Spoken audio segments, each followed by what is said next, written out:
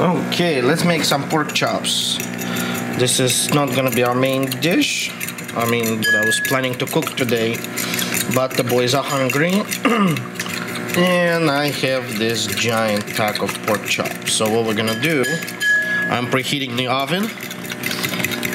It should be about 375. My oven does 370 and 390. I don't know why the settings. So I'm gonna do it at 390.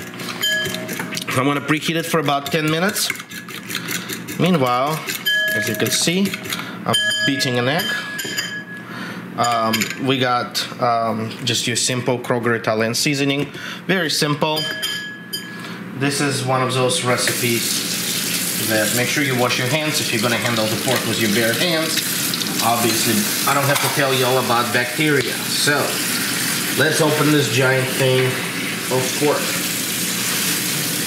Okay. So I'm gonna wet it just a little bit, and what I'm doing is I'm gonna wet it a little bit and then I'm gonna dry them off. I just want to make sure that I don't trust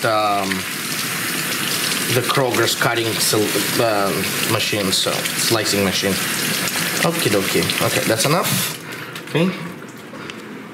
So I'm gonna take a board right here and we're gonna put them out there, and I want moisture off of them. So let me see for a second. One, so we can put about 5 or 6, maybe a little bit more. So we'll see, maybe one more.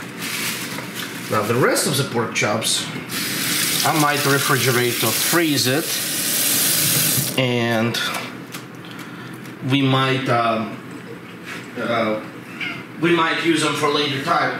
The other thing that I was thinking that I might create like a stir-fried pork with ginger, because I have excess ginger. So give me just a second.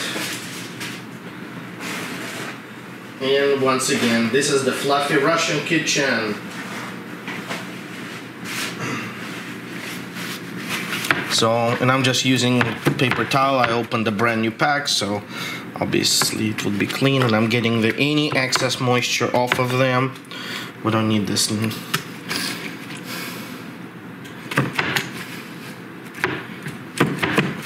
There we go.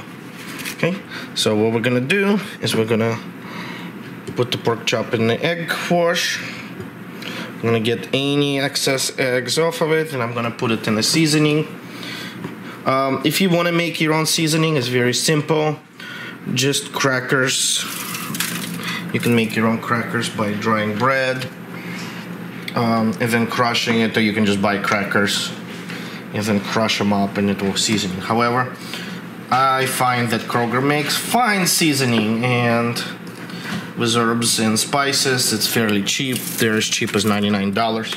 Now, I'm feeding a family of 3, just me and my boys, and my dad, who is recording this. You can obviously cook a lot more pork chops, and I have a regular oven, but I prefer this little oven much better because the heat is even inside. I find that it cooks a lot better in that oven. So, by the way, I'm gonna praise the oven while I'm coating the pork chops. This is called a home oven. You can get it at Amazon for around $80. It is probably the best oven you can get for the money. It will rotisserie, it will toast, it will bake. It has every function that you need for cooking. It's fully computerized. Absolutely amazing. The best $80. Now, if you go up to brands like Breville, if you go up to brands like Panasonic, you can spend in excess of $300-400. However, again, this is just me and the boys, and the function of this oven is amazing. Absolutely amazing. All right, so I guessed it right. So we can do about 6 pork chops here. Now, the excess pork, again, you can either freeze it for later time. I do not recommend freezing for obvious reasons, because the meat doesn't taste the same. Or you can, give me just a second, or you can use some, you can stir fry it, you can make soup out of it.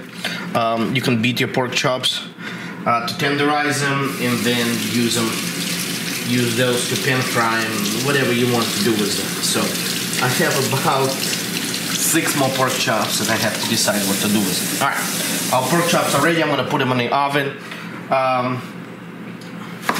and we're gonna let them cook for about 20 minutes because I don't have a bone. It should be fairly quick, so I'm thinking about 20 minutes or so. Okay, so let's put them in the oven. They're not covered. I don't want them to be covered. I'm gonna set them in the oven. The temperature is perfect, and we're gonna let them cook. So, and we will be back. We're gonna make our main dish, which will be scalloped potatoes, and we'll be back with that once I pre-cut everything because nobody wants to see me cutting.